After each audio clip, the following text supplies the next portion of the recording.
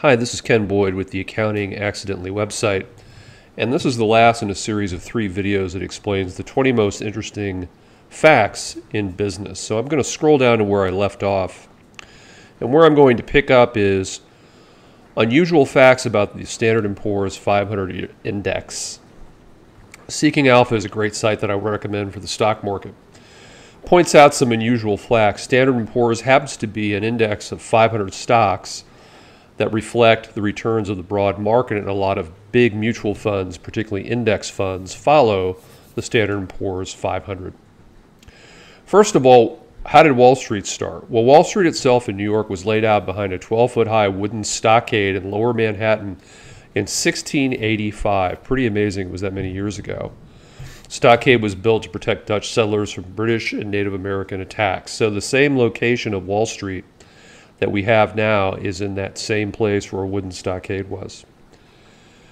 You must own a seat on the New York Stock Exchange to trade stocks. The highest price as of this writing was $2.6 million approximately in 1999 when the market was at a high point before the 2001 crash. Lowest price paid $4,000 at 1876, which I believe was around the time of a recession.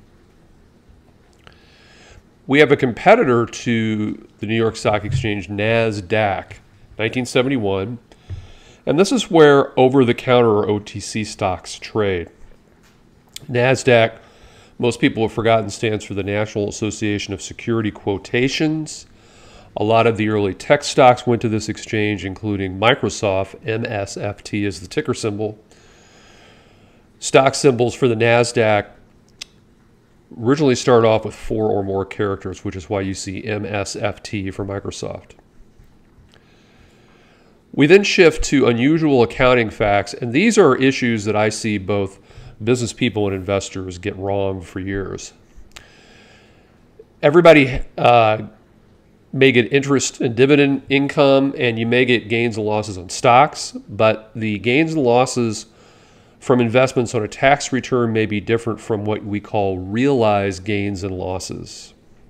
First of all, you have to have a buy and a sell transaction to generate a realized gain or loss. Realized. So, if you buy IBM at $30 a share and sell it for $50, you have a realized gain, a buy and a sell of $20 a share. However, not all realized gains are recognized on your tax return. It's an important difference that you need to understand. They can be different.